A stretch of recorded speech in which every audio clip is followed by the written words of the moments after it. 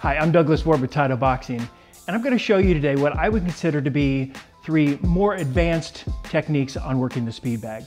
Now, I'm not talking about striking it backwards or hitting it with your elbow or bouncing it with your head. Those are all very fun and cool, but they don't really apply to the sport. I'm going to show you 3 things that you can apply that will make you a better fighter, that will enhance your training.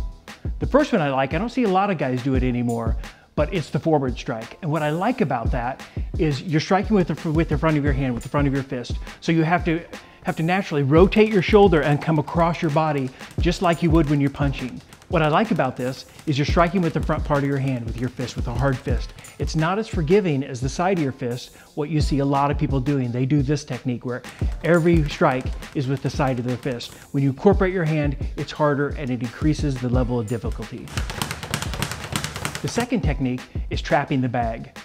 This is fun because it's very difficult. Your timing has to be perfect, but it also turns the speed bag into a power punching device. And you're basically just stopping the bag at the point of impact when it makes contact with the platform itself. Again, you have to be punching perfectly. Everything has to be exact. You can't miss or you're gonna hit the platform. It just takes a lot of concentration and focus to get this right, but it's gonna add to your routine. The third technique is actually boxing the bag.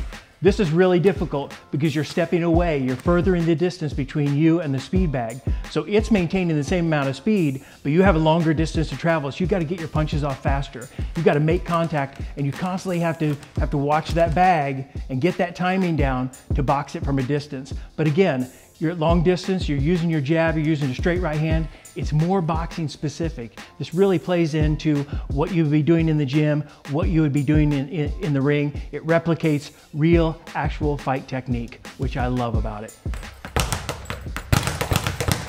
You know, there's the old age argument between yesterday's coaches and today's trainers, old-time fighters and today's fighters, of whether the speed bag really has applications to the sport, if it has a place in your boxing training routine. And I say without question, yes. Because when you use it properly, like this, when you use proper boxing technique, proper form to execute those punches, it really applies to the sport. It has a place in your training routine and it will make you a better fighter.